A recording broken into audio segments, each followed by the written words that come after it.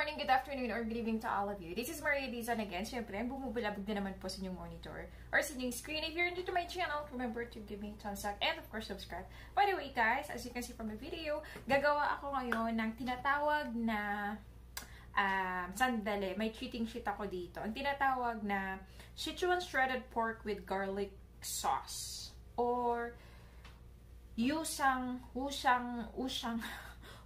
roast. Baga ganon. At syempre, kailangan ng cheating sheet kasi first time kong gumawa nito.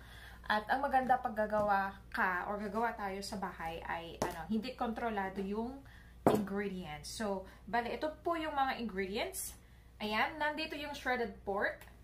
Tapos, meron ding onion, garlic, ginger, tapos green onion dito, ang bango. Tapos, syempre, meron din chili, green, fresh. Tapos, meron din, nakalimutan ko anong tawag dito, sandali. Cheating sheet kasi, sandali. Hindi ko memorize yung recipe. At, ginagawa ko lang naman to.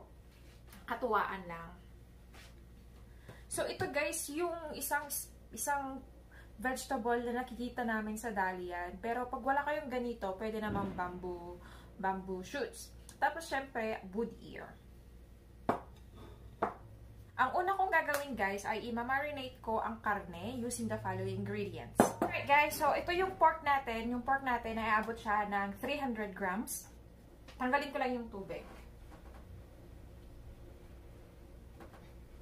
Okay, natanggal na yung tubig. Meron ako dito tinatawag na cooking wine or Shaoxing Hu Tiao or yung cherry cooking wine ng Chinese. Ang kailangan ko dito ay 2 teaspoon lang according sa recipe. 2 teaspoon. Shaoxing rice wine or cooking wine. Oops, dali dalawa. Ano gusto mong dagdagan? Para malakas-lakas yung flavor. Ayan, ginawa kong 3. Pasaway lang. Ayaw ko kasing kontrolin yung kanyang lasa. Ang sunod naman guys ay soy sauce na 2 teaspoon din. Ay nakasulat light soy sauce pero walang light. So gagamit lang ako ng reduced sodium regular soy sauce. Ayan, isa. 2. Gawin kong 2.5. Para malakas-lakas yung lasa. Okay. Pagkatapos niyan, maglalagay ako ng 3 teaspoon na tubig.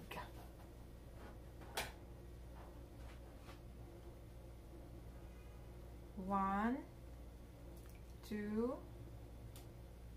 3. 3. Pagkatapos naman guys, maglalagay ako ng pinch of salt. Pinch of salt. Ayan. Tapos, imimix ko lang. Ayan. Para naman feel natin talaga na nagluluto tayo ng Chinese food. Gamit tayo ng chopstick. Ayan guys. Minix ko lang. And then, after mixing, maglagay tayo ngayon ng 1 teaspoon cornstarch or potato starch kung wala kayo. Cornstarch. Actually guys, masarap to, promise. Ayan. Lagay lang sa gilid para maganda-ganda yung working area. Yung paglulutuan. Okay.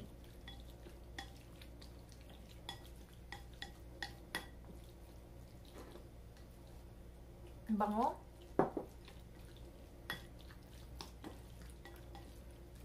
Okay guys, after this, i-marinate ko lang ito ng mga 30 minutes. And then after that, proceed na tayo sa pagluluto. Ngayon naman guys, gagawa tayo yung pinaka-sauce mismo ng recipe natin. At syempre, yung recipe natin, kailangan natin ng 1.5 tablespoon na sherry wine. sherry wine or yung tinatawag nilang Shaoxing rice wine. Bang. Okay. So, 1.5 daw. Ayan, 1.5.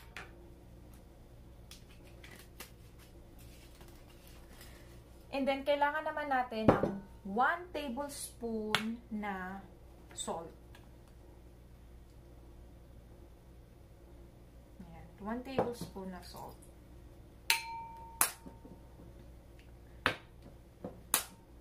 Kung wala kayong dark soy sauce, okay lang naman. Dagdagan nyo na lang yung regular soy sauce nyo ng 1/2 tablespoon. Pasensya na guys ito yung ito yung first time na gagawin to. So, beginner's luck lang to. And then after that, maglalagay tayo ng 2 tablespoon ng sugar. Sugar. Andito si sugar.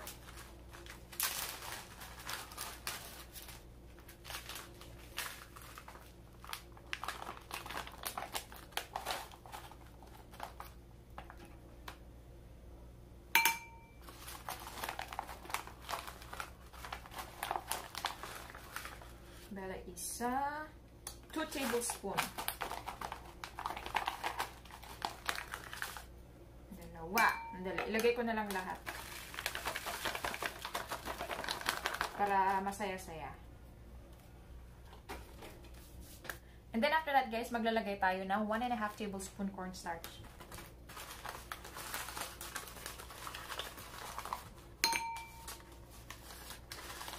Para lumapot siya later on. Ayan. Isa. 1.5 daw. Anyhow.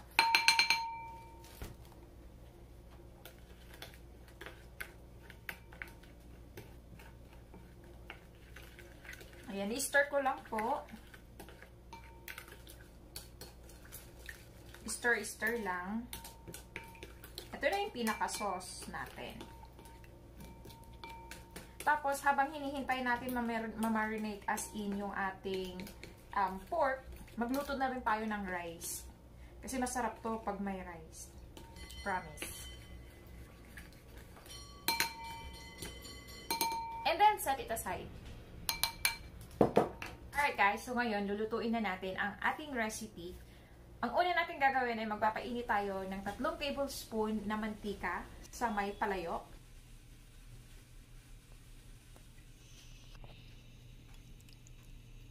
And then, ilalagay natin yung marinated pork doon.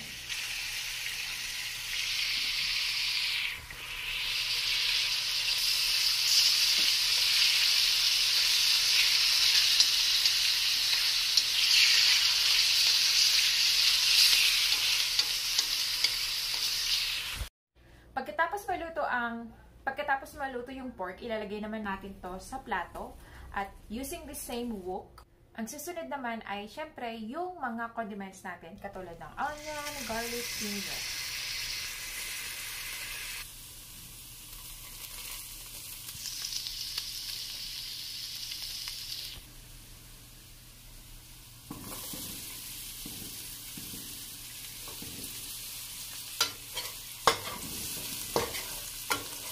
Using the same wok or frying pan or pan, ilalagay naman natin yung vegetable natin. Ito, itong mga to. Siyempre, mauna yung sisili, tapos ito or bamboo shoots, and then we have carrot, tapos siyempre, yung wood ear.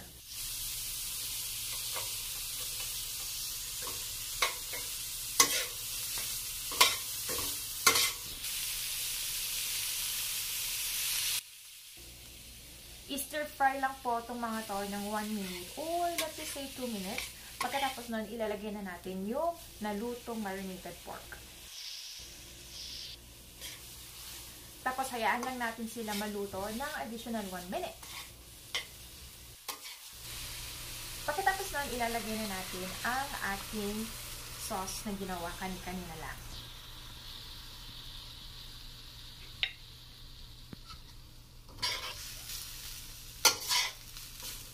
Hayaan lang natin na yung sauce or yung dish natin ay magiging malapot kasi yun nga, nilagyan natin ng cornstarch yung sauce.